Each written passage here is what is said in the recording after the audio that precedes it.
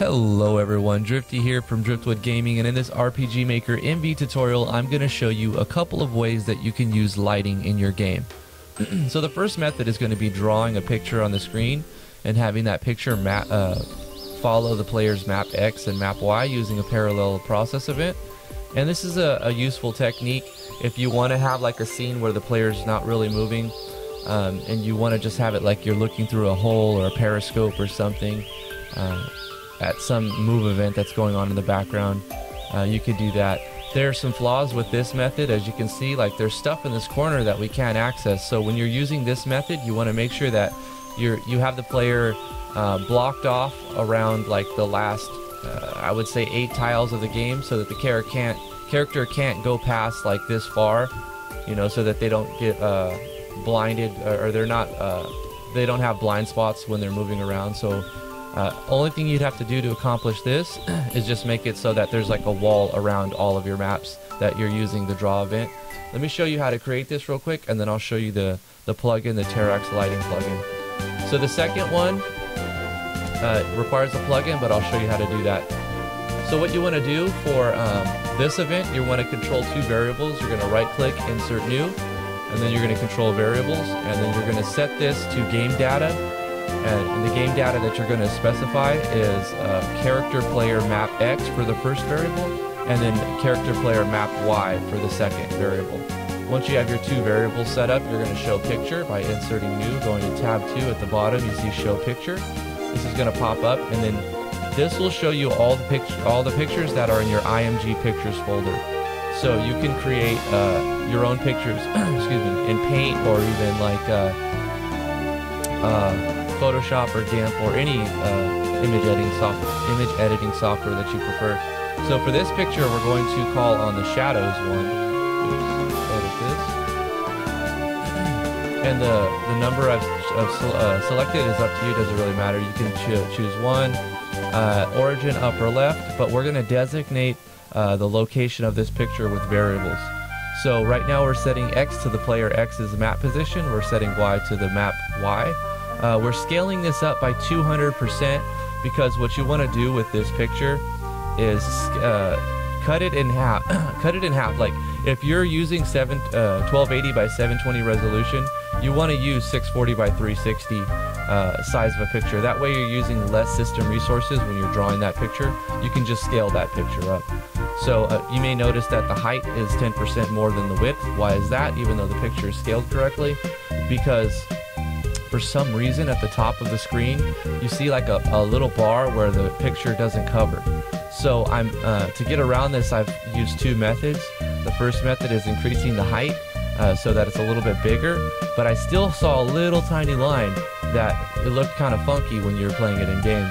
So to get around that, you're going to do a move picture event. Oops, right click, edit this one. Move picture is right on the same location as show picture in tab 2. And this one, you're going to select the picture that you've already showed. You're going to set the same origin. You're going to keep the same scale and the same opacity, but you're going to change one thing. You're going to designate the position of the picture by -20 on the Y. This will push the picture up 20 frames and cover up that little beam at the top where the picture wasn't covering. So you set this to 1 frame and not waiting for completion, and then it'll work just like it did in that little quick playthrough. Now looking at the second way of doing lighting, and the better way in my opinion, you're going to use a plugin called Terrex Lighting. And this is a really cool little program, and it's not even hard to use at all. This will be 250 by default. I recommend you take it up to like 300 or 400 unless you want it to be really claustrophobic. Reset lightings, I just keep that default on no. The help file isn't too big, but really the only thing you need to really pay attention to is this first little thing right here. It'll say light 250 and then a color note tag, and it's using I think hexadecimal. So we're using 6 letters and numbers. It goes from 0 to 1 or 0 to 9, and then every letter after that in caps. So A to F, actually, not every letter, but A to F.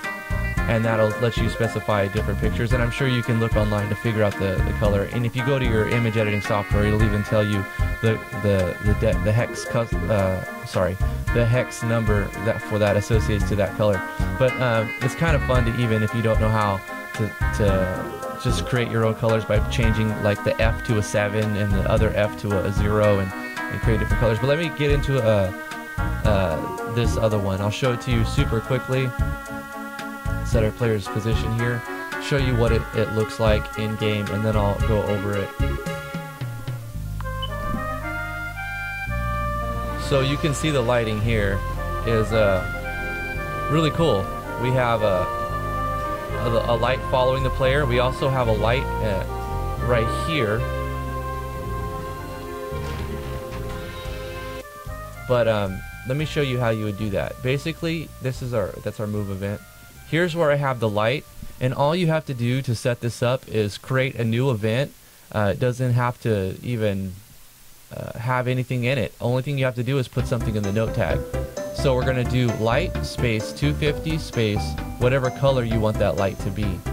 And then once this is on, it'll darken the screen except for where the lights are at. So where you put this is going to specify where the light's at. So if I were to put this over here and play it, you would see that the light is no longer coming from outside, but it's coming from the spot where the event's at. So you can see that it's dark right here, where the door is, or the cave entrance is. But now it's lightening up right here. Also, the players got a radius around the player, and you can specify the radius in the plugin like I showed you before. Terrex Lighting. Right here you can specify this. See, if I were to take this to, let's manipulate these numbers. Let's turn this default to 50. We'll move this back to the entrance, and I'll show you what this will look like if we have a super tiny light radius around the player. So we can't really see where we're going. Oh, actually triggered an event there. This is the beginning of one of my games. But you can see we have like the candles. You can make pictures that, events that have graphics that also generate light. So you can see the tiny little 50 radius light around the player. That seems way too dark, so we'll go ahead and change that back. But you can manipulate these numbers. You can even change them. Change them throughout. 300, I actually like 400 better. Go to 400. But yeah, so here's the event. This one is just creating a 250, and I like using 200 to 250 for the doors and like around the entrances to the cave. And then for that other one that you were looking at, these torches, I set them to 500. And that seems like they're pretty bright. I might even take them down a little bit, 450. Of course, I would have to go and change all of these now, and I'll do that later. But basically, that's it for this tutorial. Thank you guys for watching. I'm going to put a link in the description below to where you can get Terrex Lighting. Hopefully this helped you guys improve your caves and your creepy dark areas of the game. Continue to like, favorite, share, subscribe. If you like this sort of content, put your questions in the comments below, and I'll try to make videos for you. And if I don't know how to do it, I'll try to figure it out for you guys. But thank you for watching, and we'll see you in the next tutorial.